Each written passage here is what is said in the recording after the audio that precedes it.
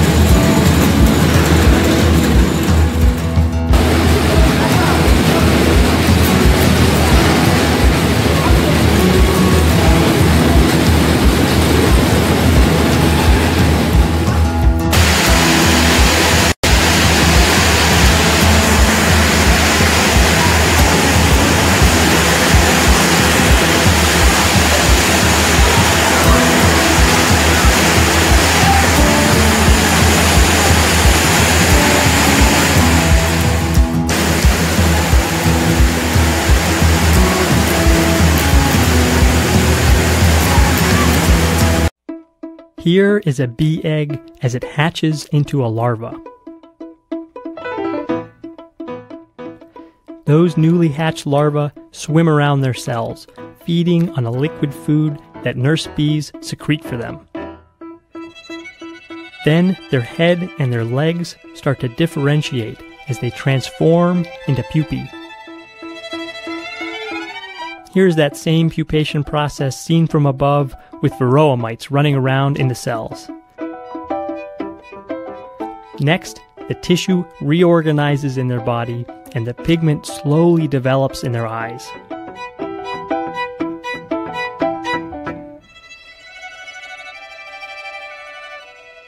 In the last step, their skin shrivels up and they sprout hair.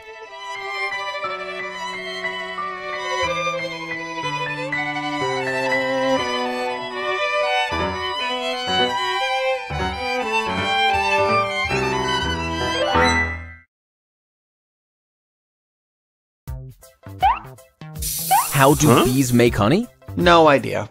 To make honey, the worker honeybee sucks nectar from flowers and stores it in its honey stomach. Once the worker bee returns to the hive, it vomits the nectar into a processor honeybee's mouth. Ew.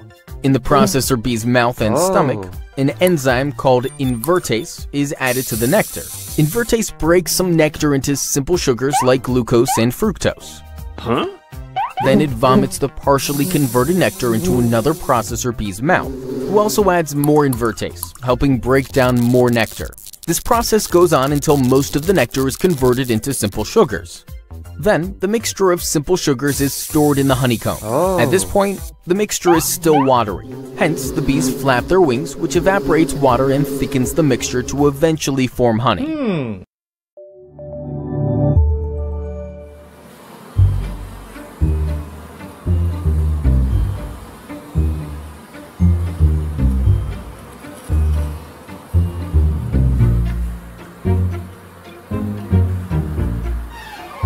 Okay, time to head to work. But before this honeybee starts her commute, she's prepping her tools. Because honeybees collect pollen. You knew that. But it's not as simple as you might think. Plants want the bees to carry the pollen away and spread it to other flowers. That's pollination, how plants reproduce. But bees also need to carry lots of it home. Pollen is a protein-packed food for the hive. Luckily, they have the right gear. They're hairy, like tiny flying teddy bears. She's covered in 3 million hairs for trapping pollen. They're even on her eyes. Here on her legs, they're shaped into spiky brushes and flat combs. When she lands on a bloom, she really gets in there. Nibbling on the flower's anthers detaches the pollen. Time to pack up her haul. She cleans it off her eyes and antennae with those brushes on her front legs, like windshield wipers. Here it is up close. That leg wipes the pollen right off her eye. Then she moves the pollen from leg to leg, like a conveyor belt. Front to middle to back. The bee does this super fast while she flies from bloom to bloom, moving the pollen into special baskets on her back legs called corbiculae.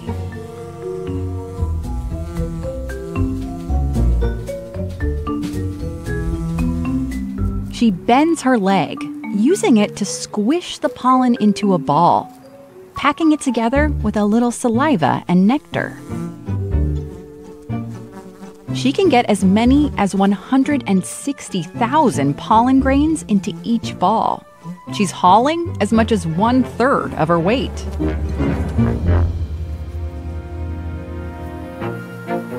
Back at the hive, meal prep is about to start. But the pollen isn't for making honey. The honey, under this wax, is made from nectar. They eat it for its sugar. bees turn pollen into something completely different, bee bread. That's their source of protein. Step 1. Find an open spot. Step 2. Deposit your goods and pack them neatly. Step 3. Let the pollen marinate with a hint of honey. And voila, it's ready. The pantry is stocked, both for adult bees and the babies that are growing in the cells next door. The adults pop in to drop off a special bee bread snack.